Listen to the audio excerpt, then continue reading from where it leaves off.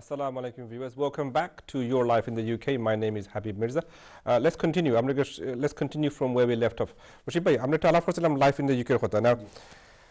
সবাই তো ডরাইন life in the UK যে সময় শব্দ শুনুন আমরা মানুষ from experience আমরা জানি তার normally তার একটু ডর থাকে। So life in the UK in simple terms, life in the UK একটা overview কি? লাইফ ইন দ্য ইউকে এটা হচ্ছে সিবিটি বেসড এক্সাম। সিবিটি মানে কি? Computer based exam. আচ্ছা। তো এখানে আপনার 24টা কোশ্চেন থাকবে, 24 কোশ্চেন থাকবে। এই 24 কোশ্চেনের মধ্যে আপনাকে 18টা রাইট করতে হবে। ওকে। অ্যানসার কারেক্ট করলেই হবে এবং এই 24টা কোশ্চেনের জন্য আপনাকে 45 মিনিটস সময় দিচ্ছে। আচ্ছা। যেটা হিউজ টাইম। সো এক্সামের জন্য লাইফ ইন দ্য ইউকে এক্সামের জন্য কারোর স্কেয়ার হওয়ার কিছুই নেই, ভয় পাওয়ার কিছুই নেই, কারণ এনাফ টাইম আছে আপনাকে 24টা কোশ্চেনের জন্য। আমরা যদি যেই সব এক্সামগুলো দেওয়া হয়েছে বা অনেকেই বাংলাদেশে বা এদেশেও যে জিসিএসসি বা এ লেভেলে এক্সাম দেয়, দেখা যাচ্ছে যে আপনারা 80 কোশ্চেন 90 কোয়েশ্চেন তারা দিচ্ছে হাফ অ্যান আওয়ারে। তো ওই হিসেবে আপনাকে 24টা কোশ্চেনের জন্য প্রায় 2 মিনিট বা 3 মিনিট সময় পাচ্ছে এক একটা কোয়েশ্চেনের জন্য, নাম্বার 1। তারপরে হচ্ছে যে এই 24টা কোশ্চেনের মধ্যে 18টা অ্যান্সার রাইট করলে হবে। আপনি যদি করেন যে ধরেন যে আপনি বইটা পড়লেনই না, ফর এক্সাম্পল আমি কোনো বইই পড়লাম না, তারপরে যদি আপনি এক্সাম দেন তারপরে দেখবেন যে আপনাকে 9টা 10টা কোশ্চেন কিন্তু 10টা 11টা কোশ্চেন রাইট হয়ে যাবে। আচ্ছা। কারণটা হচ্ছে যেহেতু এটা মাল্টিপল চয়েস কোশ্চেন, সবগুলো যদি আপনি এ দেন অথবা সবগুলো বি দেন, তারপরে কিছু কিছু তো জিনিস আপনি জানবেনই। এগুলো দিয়ে দেখা গেছে যে আপনার 10-11টা কোশ্চেন কিন্তু এমনি রাইট। অনেকের অনেক এসে বলে যে আমি অল্পের জন্য পাইনি আর 6টার জন্য পাইনি। আসলে 6টার জন্য তো না, যেটা হচ্ছে না পড়লে এই 6টাই হবে। তো হ্যাঁ রাইট। তো এখন ওই 6টা যে 11টা কিন্তু এভাবে কারেক্ট হবে, ওই 6টা যেটা সেটা নিয়ে একটু আপনাকে বইটা পড়তে হবে।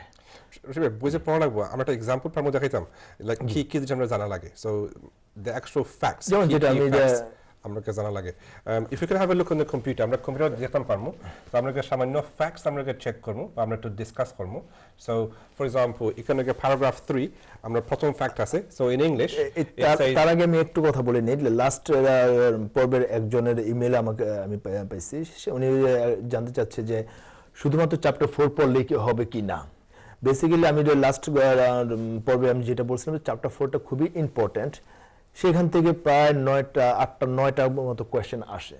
তার মানে এই 9টা কোয়েশ্চেন আসলে তো হবে না, আপনাকে 24টা কোয়েশ্চেনে দিতে হবে। তার মানে হচ্ছে যে বাকি যে আরো 3টা চ্যাপ্টার আছে সেই চ্যাপ্টারগুলো আপনাকে পড়তে হবে। সো চ্যাপ্টার 4টাকে আপনাকে বেশি করে পড়তে হবে এই কারণে যে 8টা 9টা যেহেতু কোয়েশ্চেন আসে সেজন্য চ্যাপ্টার 4টা ভালো করে পড়তে হবে। এছাড়া বাকি চ্যাপ্টারগুলো আপনাকে পড়তে হবে। বাকি চ্যাপ্টারগুলো থেকে আপনার 4টা 5টা 6টা করে আসতেছে, কাজে আপনাকে ওইটা পড়তে হবে। এই একটাই। আমি একটু ওভারভিউতে যাই। আপনি ওভারভিউ দেওয়ার আগে আমরা কল নেই, কলের বাদে আমরা আবার মনে করি। So let's take another call. আসসালামু আলাইকুম কোলা। ওয়ালাইকুম সালাম ভাই। আমি আপনার আইটি থেকে পাস করছি প্রায় 7 বছর আগে। আচ্ছা। তো পাস করে আপনার আমি প্রায় 3 লিটার লাগে ইন্ডিকেট চাইছি। ওইটা আবার লাস্টে কি মানে ব্রিজ পাস করে লাগি আমার পুরো সার্টিফিকেট করব। তারা আপনার সার্টিফিকেট আবার রিটার্ন করছেন নি আপনার সার্টিফিকেট? Very good. সো আপনাকে সেম সার্টিফিকেট আপনি আবার ইউজ করতে পারবা। আপনার কোনো B1 করা লাগবে বা আপনার B1 করা লাগবে। কিটা করা লাগবে? B1 ইসল B1 করা লাগবে। আচ্ছা ঠিক আছে, লাগবে দেখে না বলবো না করলে বাট আপনারা কন্টিনিউ দিতে আমার বলতে বলে আবার আপনার life in the UK same certificate আপনি আবার ইউজ করতে পারবা বা এর লগে আপনি B1 সার্টিফিকেট লগে দেওয়া লাগবে। B1 সার্টিফিকেট এটা ইসল। That's right. জি। ওকে। আপনাকে ব্রেক আপনি অ্যাড পাইবা, আপনি ফোন করবা ক্রিসমাসের বাদে। ওকে। জি, এখানে আমি একটু বলি যে অনেকেই কিন্তু এটাই করে যে অনেকে পুরান বই দিয়ে life in the UK pass করছে, কিন্তু এখন এটা ভ্যালিড কি না। Basically life in the UK এক্সামটা এটা এই সিস্টেমটা করছে এই শুধুমাত্র ILR অথবা ব্রিটিশ পাসপোর্টের জন্যই। এটা কিন্তু অন্য কোনো এই সার্টিফিকেট অন্য কোথাও কাজে লাগবে না। আপনি যে জবে যে বলবেন যে আমি life in the UK pass, আপনার তা হবে না। শুধুমাত্র এই ILR এবং ব্রিটিশ পাসপোর্টের জন্য এটা করা হয়েছে। সো কেউ যদি পুরান আগের সার্টিফিকেট পায় অথবা এখনকার সার্টিফিকেট, এটা ইট ডাজন্ট ম্যাটার। আপনি এক সার্টিফিকেট হলেই হইলো। পুরান বই আর সার্টিফিকেটের মধ্যে লেখা থাকে না কোথাও যে পুরান বই অথবা নতুন বই। And of course, it's important mention for the Life in the UK certificate, এটা কোনো validity নাই, মানে এটা there's no expiry date. Expiry date হওয়ার তো কিছুই নেই, কারণ এটা করাই হয়েছে এটার জন্যই, আইএলআর জন্য। তো এটা এক্সপায়ারি থাকবে কিভাবে? ওকে, আপনি কইছিলা কম্পিউটার সামান্য কিছু জিনিস আপনাকে দেখাইবা। জি, তো যেটা হচ্ছে যে আমি চ্যাপ্টার 1, এখন আমি চ্যাপ্টার 3 তে আছি। চ্যাপ্টার 3 তে এখানে যেটা খুবই ইম্পর্টেন্ট, চ্যাপ্টার 3 কিছু ইম্পর্টেন্ট, যেমন ইউকে কারেন্সি, এই চ্যাপ্টার, এই প্যারাটা খুবই ইম্পর্টেন্ট। প্যারা নাম্বার 3 আপনি যদি বইগুলিতে দেখেন অথবা হোম অফিসে যে প্রেসক্রাইব বই আছে সেই বইও আপনার প্যারা নাম্বার 3 তে এটা পাবেন যে ইউকে কারেন্সি। এখানে যেটা হচ্ছে যে the currency in the UK is the pound Sterling symbol দেওয়া আছে। এই জিনিসটা খুবই ইম্পর্টেন্ট। অনেক সময় এই ইস্যুর মধ্যে সিম্বলগুলো, এই সিম্বলটা আপনাদের জানতে হবে যে এই সিম্বলটা কিভাবে এই পাউন্ড সিম্বলটা কিভাবে থাকে। এবং দেয়ার আর 100 pence ইন এ পাউন্ড, 100 এটা জানি 100 পেনিতে 1 পাউন্ড। এখন যদি কেউ যদি বইটা নাও পড়ে তবু কিন্তু এটা জানবে, এটা এই এক্সাম এই কোশ্চেনটা আসতে পারবে, যেটা আমি আগে বলছিলাম যে 10-11টা ইজিলি কারেক্ট করতে পারবে। সো এইভাবে এখানে যদি নেক্সট দিয়ে যান তাহলে আমরা দেখতে পারবো যে কিভাবে এগুলো পুরো বইটারই দেওয়া আছে। আমি একটু এক্সামের এটা আমি একটু দেখাচ্ছি যে এক্সামের ফরম্যাটটা হচ্ছে এরকম থাকবে জিনিসটা। আপনাকে এটাকে অ্যাকচুয়াল এক্সামের ফরম্যাট। এখানে আপনি আমি যদি লাইফ ইন দ্য ইউকে পরীক্ষা কালকে করি ফর এক্সাম্পল, রাইট, আমি শুরু করার সময় আমি অমলাখান একটা স্ক্রিন পাইমু, রাইট, এরকম স্ক্রিনটা পাবেন এবং ওরা যতটুকু সম্ভব কালার স্কিমও সেমই থাকবে। আচ্ছা, সো আপনি স্ক্রিনটা আমার সামনে এক্সপ্লেইন করুন। ফর এক্সাম্পল টাইম এটা কিতাব, যে বক্সগুলো আছে বক্সগুলো কি, এই সব কিছু একটা সামান্য একটা এক্সপ্লেইন করুন। এটা আপনি লাইফ ইন দ্য ইউকে আপনি দেখবেন যে স্ক্রিন আমি কইছি আমার কইছে আপনি এটা করবার আগে একটা কল নেওয়া লাগবে। তো এটা কল নিমে গিয়ে এখন মাই নেক্সট কল। আসসালামু আলাইকুম। জি সালাম ভাইয়া, আমার একটা জি ভাই, বিওয়ান সম্পর্কিত। জি খোকা ভাই, হচ্ছে যারা আমি হচ্ছে হাই স্কুল মাইগ্রেন্ট হিসেবে এখানে এসেছি। এখন B1 এ তো হচ্ছে আমার তো B1 দেওয়ার কথা না। আমার প্রশ্ন হচ্ছে আসলে কি দিতে হবে? কারণ এখন সবাই বলছে যে আফটার 28 অক্টোবর সবার নাকি ইংলিশ এক্সাম দিতে হবে। রশিদ, এটা দিতে হবে। এখন এখানে একটা জিনিস হচ্ছে যে উনি এইচএসএমপি ভিসাতে আসছেন। এইচএসএমপি তে আসার সময় উনি কি আইএলস ওইটা ব্যান্ড কি দেখানো হয়েছে কিনা। যদি আইএলস থাকে তাহলে সেটা কি মনে হয় যে উনি যদি অ্যাপ্লাইয়ের সময় হয়ে যায় তার মানে হচ্ছে 2 বছরের বেশি হয়ে গেছে আইএলস এর এক্সামেরই, কাজে ওইটা ভ্যালিড না। ওনাকে B1 দিতে হবে plus life in the UK দিতে হবে। ওকে brother, আশা করি আপনার কোয়েশ্চন আনসার দিচ্ছে। Thank you very much for your call. Rashid ভাই, লেটস কুইকলি কন্টিনিউ এন্ড আমরা গিয়ে লাইফ ইন দ্য ইউকে যে অ্যাকচুয়াল মক টেস্ট আমরা সামান্য এক্সপ্লেইন করব। সো এই মক টেস্ট আপনি যেটা দেখাইব এটা exactly realistic scenario, right? Right. এখানে আপনি এই স্ক্রিনটাতে দেখবেন যে আপনি পাবেন যে ডানের উপরে ডানের কর্নারে থাকবে যে টাইম রিমেইনিং, মানে আস্তে আস্তে এটা টাইমটা আপনার কমতে থাকবে। এখানে 45 মিনিটস ছিল, তারপর এখন 44, এভাবে কাউন্টডাউন হতে থাকবে, 45 মিনিটস থাকবে। আর বামের কর্নারে পাবেন যে আপনারা কয়টা কোয়েশ্চেনে অ্যান্সার আপনি দেখতে করতেছেন, কোন কোয়েশ্চেনে কয়টা কোয়েশ্চেন আস্তে আস্তে থাকবে। প্রথমে থাকবে 24, তারপরে 23, এইভাবে করে জিতে যাবে। আর এখানে এই লাইনটাতে আপনার এই বক্সগুলো আছে, এই বক্সটা হচ্ছে 24টা কোশ্চেনের জন্য 24টা বক্স থাকে। আচ্ছা, যখনই আপনি দেখেন যে 24টা একটা বক্সের এই ফার্স্ট বক্সটাতে আপনার বর্ডারটা কি হয়েছে, ব্লু হয়ে গেছে। আচ্ছা, বাট ভিতরেরটা আপনার সাদা আছে, তার মানেটা হচ্ছে যে আপনি এই কোশ্চেনটা দেখছেন বাট অ্যান্সার করেন নাই। আচ্ছা, সো এই ব্লু বক্স মানে এটা কোশ্চেন ব্লু বক্স মানে হচ্ছে যে আপনি কোশ্চেনটা দেখছেন কিন্তু অ্যানসার করেন নাই। যখনই আপনি কোশ্চেনটা অ্যানসার করবেন, ফর এক্সাম্পল আমি ক্যাবিনেট আমি একটা অ্যানসার দিলাম, দিয়ে যখন আমি নেক্সট কোশ্চেনে যাব এটা দেখেন যে পুরোটা ব্লু হয়ে গেছে। আচ্ছা, সো দ্যাট মিন্স যে আপনি এক্সামের সময় আপনি দেখবেন সবগুলো কি ব্লু হয়েছে কিনা। 24টা বক্সে আপনাকে ব্লু হতে হবে। যদি 24টা বক্স ব্লু না হয়ে থাকে, এরকম সাদা থাকে, তার মানেটা হচ্ছে আপনি ওই অ্যানসারটা দেন নাই। আচ্ছা, সো কাজে আপনাকে ব্যাক হয়ে যায়, অথবা ওই পার্টিকুলার ওই বক্সে যদি আপনি ক্লিক করেন তাহলে ওই বক্সে ওই কোশ্চেন আসবে। ওই কোশ্চেন আসলে তারপর আপনি ওইটা অ্যান্সার দিতে হবে। সো এটা একটা খুব ভালো একটা সিস্টেম তার হোম অফিস এটা করছে যে এই বক্স দিয়ে তারা বোঝাতে চাচ্ছে যে আপনি কোন অ্যান্সারটা দিচ্ছেন অথবা কোন অ্যান্সারটা দেন নাই এবং কোন অ্যান্সারটা আপনি দেখে গেছেন স্কিপ করে গেছেন অথবা ফ্ল্যাগ করে দিয়েছেন। আচ্ছা, থ্যাংক ইউ ভেরি মাচ। আমরা একটু সামান্য আলাপ করবো লাইফ ইন দ্য ইউকের কথা। একটা কল নিব এখন। মাই নেক্সট কলার, আসসালামু আলাইকুম। দাদা আপনার টিভির ভলিউমটা কমিয়ে মাত্রা প্লিজ। ওকে, হ্যালো হ্যালো, আসসালামু আলাইকুম। আসসালামু আলাইকুম। জি ভাই, আপনার কোয়েশ্চনটা কি? জি, আমি বার্মিংহাম থেকে মাত্রায় আসবো। খোকা, আমি লাইফ ইন দ্য ইউকে সম্পর্কে একটু জানতাম চাই আমার কি আপনার কাছ থেকে। খোকা নো প্রবলেম ভাই, খোকা। আমার ওয়াইফ ওর 28 তারিখ ফেব্রুয়ারি শেষ হয়ে যায় আর কি, কারণ যে সেটেলমেন্ট ভিসা লাগে আর কি। ওকে, তো দুইবার already life in the UK time পরীক্ষা দিয়েছে, ইন্ডিয়া ফেল করেছিল, পাঁচ ছয়টা কোয়েশন লাগে ফেল করছে। ওকে, তো এখন আবার আমি চেষ্টা করি আবার পরীক্ষা দেওয়া লাগে, তো পরীক্ষা না দিলে পাস না করলে আমি অ্যাপ্লাই করতাম পারবো নি? আপনার ওয়াইফের টান পারতাম না, একটু প্লিজ আমার পরীক্ষা। আপনার ওয়াইফের টান B1। দুই নম্বর একটা কোয়েশন ভাইয়া, জি খোকা। আমি হাউজিং বেনিফিট লইয়াতে কোনো এফেক্ট করবো নি? আচ্ছা, ফার্স্ট কোয়েশ্চন, আপনার ওয়াইফের টান B1 পাস করলেছেন নি? Isle B1? জি ভাই, ইসল B1 পাস করছেন জি ভাই। ওকে, সো আপনি কি B1 যদি পাস করলেছেন তাহলে life in the UK pass না যদি করতে পারেন আপনি কি অ্যাপ্লাই করতে পারবা এক্সটেনশনের লাগি? ওটা করতে আইএলআর পারবেন। পাবে না। Okay, but আপনি কি ILR পাইতে না, আপনি you can apply for an extension first thing. Housing benefit-এর কথা এটা আমি পাই যাই না ফুরাফুর, so এটা আপনি unfortunately আমি এটা কোশ্চেন আনসার করতে পারতাম না। But generally as a rule of thumb, ওখান থেকে নতুন আইন আছে, আপনি এদিকে certain income দেখানি লাগে। আপনি যদি ইনকাম কম দেখান এটা মানে আপনার লাগে এটা এমনি হইতো নাই। আমি ফুরাফুর শিওর নাই, so আপনি লিগ্যাল অ্যাডভাইস সিক কইরা আপনি করে দেখাইবা যে আপনাকে লিগ্যাল অ্যাডভাইস দিতে পারে। ওটা ভালোভাবে মনে করি। Rashid bhai, just very briefly, এটা কি important fact as well, এখন তো খালি life in the UK plus isle নাই, there's also an income threshold দেখানি লাগে, রাইট? সো এটাকে সবার লাগে ইম্পর্টেন্ট, সবাই জানা। আপনারা ইনকাম যে সময় দেখাইবা আপনারা রাইট ইনকাম না দেখাইন এটা মানে আপনারা তবু না পাইতে পারেন। সো যে বাই যে কোয়েশ্চন জিজ্ঞাসা তাহলে হাউজিং বেনিফিট পাইরা, হাউজিং বেনিফিট থেকে ডিফারেন্ট লেভেল আছে, 100% আছে, 80% আছে, 70, 60, 50, 40% আছে। আপনারা যদি রাইট ইনকাম দেখে যদি সামান্য বেনিফিট পান এটা কোনো প্রবলেম নাই, বা আপনার অ্যাকচুয়াল ইনকাম অ্যামাউন্ট দেখানি লাগবো। Let's take another call. আসসালামু আলাইকুম কোলা। হ্যালো, আসসালামু আলাইকুম। ওয়ালাইকুম সালাম ভাই, আপনার কোয়েশ্চনটা কি? জি, ভালো আছেন ভাই? জি ভালো আছি।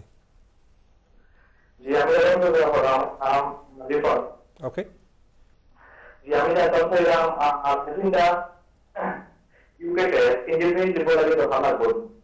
জি অফকোর্স, এটা আমরা আলাপ করলাম, এটা সবাই লাগে মানে life in the UK indefinite leave plus citizenship এটা লাগে। Rashid, very briefly. সেটা একই কথা যে লাইফ ইন দ্য ইউকে হচ্ছে ইন্ডিপেন্ডেন্ট লিভ টু রিমেনের জন্য প্লাস বিটিসি পাসপোর্টের জন্য। বেসিক্যালি ইন্ডিপেন্ডেন্ট লিভ আর পাসপোর্ট কথাটা বলা হয়েছে এই কারণে যে অনেক সময় মানে এটা ইউকে বিয়ে যেটা দেখছে যে অনেকে ইন্ডিপেন্ডেন্ট লিভ পেয়ে গেছে, হতে পারে 10 বছর আগে বা 15 বছর আগে ইন্ডিপেন্ডেন্ট লিভ পাইছে, কিন্তু তারা পাসপোর্টের জন্য অ্যাপ্লাই করে নেই। এখন যখন অ্যাপ্লাই করতে যাবে তখন এই সার্টিফিকেটটা লাগবে। মিনস দ্যাট যে আপনাকে সেটেলমেন্ট ভিসা হোক অথবা আপনি পাসপোর্ট নিতে যান তখন এই দুইটা সার্টিফিকেট আপনাকে নিয়ে ডান করতে হবে। ওকে, আমি আরেকটা কল নিবার আগে জাস্ট ভেরি ব্রিফলি ভিউয়ার্স যারা আপনারা ফোন করা, আমরা কন্ট্রোল স্টেশনে আমরা দিকে 2-3 জন মানুষ আছে তারা আপনার সাহায্য করবার লাগি। আমরা ফর এক্সাম্পল অ্যাডভাইসার বা টিচার আছেন তারা আপনার কল নেন, যেগুলো কল আমরা চেষ্টা করবো বা আমরা যেগুলো পারি আমরা যেটা পারি নিতাম আমরা চেষ্টা করবো স্টুডিও নিতাম, বা আপনারা ফোন করবা। একটু যদি অপেক্ষা করা লাগে প্লিজ মাইন্ড করবা না, আমরা লাইনটা অনেক বিজি, আমরা 3 জন মানুষ আজকে কাম করাম, ইভেন দাও এখন সবাই ক্রিসমাস হলিডে, নর্মালি আমরা 6 জন থাকুন, সো মাইন্ড করবা না আর একটু পেশেন্স থাকবা। নেক্সট কল, আসসালামু আলাইকুম। হ্যালো, ওয়ালাইকুম সালাম ভাই, আপনার কোয়েশ্চনটা কি?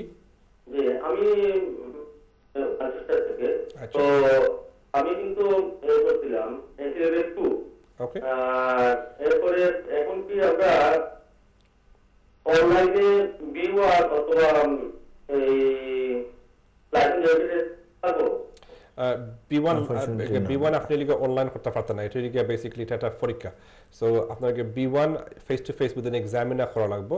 Life in the UK test এটা বেসিক্যালি ওরা দুইটা একটা এক্সামও আপনার অনলাইন বেসড না, আপনাকে দুইটাই ইসেরা B1 বা এনটি লেভেল 3 উনি এনটি লেভেল 2 পাস করছেন, উনি এনটি লেভেল 3 এর জন্য ওনাকে এক্সামিনারের সামনে এক্সাম দিতে হবে, কারণ এখানে আপনার লিসেনিং এবং স্পিকিংটা দেখতে যাবে। আর লাইফ ইন দ্য ইউকে এর পার্টিকুলার সেন্টার আছে, ওই সেন্টারে যেয়ে আপনাকে এক্সাম দিতে হবে। অনলাইন মানে আপনাকে নিজে এনিওয়ান আপনি গৌরব বইয়া কিছু করতে পারতেন না। ইভেন তো লুকাস যে B1 থেকে অনলাইন করা যায়, দি PSNS টেস্ট VUE, এটা কন্ট্রোলড এনভায়রনমেন্ট, একটা এক্সামিনারের সামনে উইথ দেয়ার কম্পিউটার। যে সময় লাইফ ইন দ্য ইউকে পরীক্ষা করবা, এটা আপনার UK BA সেন্টারে যাওয়া লাগবে থ্রু লার্ন ডাইরেক্ট। ক্যামেরা থাকে দুইটা, তার আগে দুইজন থাকে ইন্সপেক্টর, আপনার ভিত্তিকে আপনি পরীক্ষা দিবা, আপনার আইডি লগে নেওয়া লাগবে। ID very very important. যে সময় লাইফ ইন দ্য ইউকে পরীক্ষা দিবা, আপনার ভ্যালিড আইডি না নিলে তারা পরীক্ষা করবার লাগে তারা আপনার দিত না। এটা ভেরি ভেরি ইম্পর্টেন্ট। এটা মানে পাসপোর্ট বা driving licence O home office ID, something like that, but এটা মানে না ফটোগ্রাফিক আইডি লাগবে। Photographic ID. সো আপনার যদি ব্যাংক কার্ড বা মেডিকেল কার্ড নেন, এটা ওইতো না, আপনাকে ভ্যালিড ফটো আইডি গুলো লগে নেওয়া লাগবে। এটা very very important.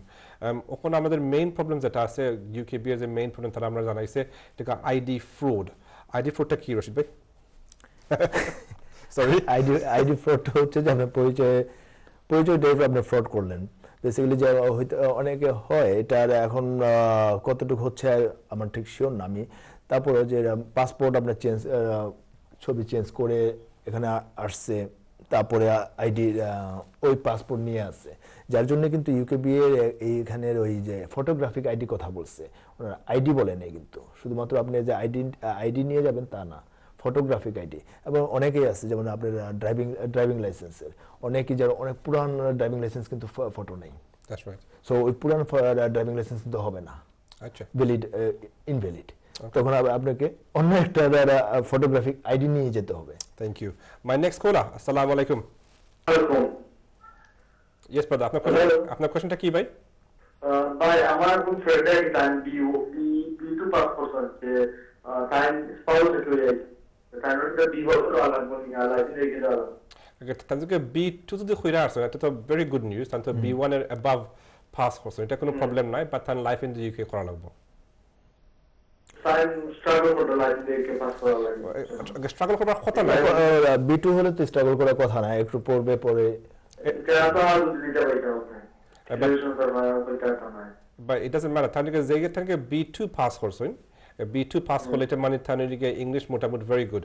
So B2 pass হলে তাহলে life in the UK pass করবার লাগে একটু ফল লাগবে নিশ্চয়ই, বাট তাহলে ফললে তাহলে কোনো প্রবলেম হতো না আমি আশা করি। ওকে, thank you very much. Thank you for your call. Rashid, এটা very important because B1 এখন তো minimum settings, right? এখন তো মানে B1 এর above the qualification নাই, এমন এখন কিছু নাই। মানে B1 এর বাদে B2 আছে, C1 আছে বা C2 আছে। এটা মানে কি, সেটা সামান্য এক্সপ্লেইন করতে পারবেন? এখন বেসিক্যালি আমি কিন্তু একটু স্কেয়ার্ড যে আপনি যদি হোম অফিসের UKB এর ওয়েবসাইটে যান অথবা লাইফ ইন দ্য ইউকে বইয়ের প্রথম পেজে তারা বলে দিচ্ছে যে এই যে রুলসটা এটা চেঞ্জ হইতে পারে, এবং আমরা জানি যে কোনো রুলসে তারা কিন্তু UKB এর ইমিগ্রেশনের রুলস এই টাইপের রুলসগুলো এপ্রিল মাসে চেঞ্জ করে, যদিও ইফেক্ট হয় সেপ্টেম্বর মাসে। সো এখন B1 এরা বলছে কয়েকদিন পরে যে B2 বা C1 বলবে না, এটা কিন্তু করা যায় না। যদি করে ফেলে তখন খুব সমস্যা। এখন বেসিক্যালি যে আপনি যেটা করেন যে আমাদের এন্ট্রি লেভেল 1 আর এন্ট্রি লেভেল 3 এর মধ্যে কিন্তু অনেক বড় একটা গ্যাপ। লাইক আপনি যদি GCSE আর A লেভেলের মধ্যে কিন্তু একটা বড় গ্যাপ, বিশাল বড় একটা গ্যাপ আছে। তো ঠিক সেম B1 এর পর B2 বা C1 এটা আরো বড় gap. C1 so what is your advice? আপনার অ্যাডভাইসটা কি? আমার অ্যাডভাইস থাকবে যে আসলে এটা অনেকটা অ্যাডভাইস হলো, অনেকের ফর এক্সাম্পল কারোর অ্যাপ্লাই করতে হবে আরো 2-3 বছর পর, সেই জায়গাতে তো কিছু করার নাই, হাত পা বাঁধা। বাট যাদের সময় হয়ে গেছে তাদের আমি যেটা বলবো যে রিকোয়েস্ট করব যে আপনারা যত তাড়াতাড়ি পারেন এই B1 R entry level life in the UK pass করে অ্যাপ্লাই করে ফেলেন। Very true. Let's take another call. My next caller, assalamu alaikum. আসসালামু আলাইকুম। ওয়ালাইকুম সালাম। ভাই আপনার কোশ্চেনটা কি? জি ভাই, আমার কোশ্চেন আছে, আমি লাইফ ইন দ্য আমি সিটিজেনশিপ লাগে করব। আচ্ছা, আপনারা বলেন life in the UK must লাগবে। আমি তো ইনস্টল করে আমি কি আর আইএলআর দেখলাম। That's right. বুঝছেন? তো এখন এখন ইসল কিন্তু আমার লাগবে না দুটোই লাগবে। আমরা যে NQ1 He take a very important point by sir. I mean, আপনার লাইন কাট করব যে সবাই আমরা সামান্য এক্সপ্লেইন করব অনেক মানুষের মনে করে যে ইসল যে সময় পাস করে ইসল একটা করলে হইব ইসল এটা কোয়ালিফিকেশনের নাম দুটো লেখা হয় GCSE so same way isle এটার নাম এখন GCSE আপনি ম্যাথস করতে পারবা ইংলিশ বা সায়েন্স বা জিওগ্রাফি বা হিস্ট্রি করতে পারেন সো জাস্ট বিকজ আপনি ইসল করছেন এটা মানে না এটা ইনাফ ইসল এটা কোয়ালিফিকেশন ফর ইনডেফিনিট লিভ 2 বছর আগে আপনি এন্ট্রি লেভেল 1 করছেন ওখান লাগে entry level 3 so ওখানে লেভেল সামান্য হাই হইছে ইসল entry level 3 মানে B1 okay so qualification এর লগে লাইফ ইন দ্য UK আপনার দুইটা সার্টিফিকেট লাগবে অ্যাপ্লাই করবার লাগে সো রশিদ ভাই I think there's still some confusion অনেক মাত্র কনফিউজড মানুষ মনে করে আমি ইসল একবার করছি আর একবার খেলা লাগি করা লাগবে বা তাতে বুঝতে পারেন এটা ডিফারেন্সটা কি জিনিস না ইসল একবার কোর্সে আর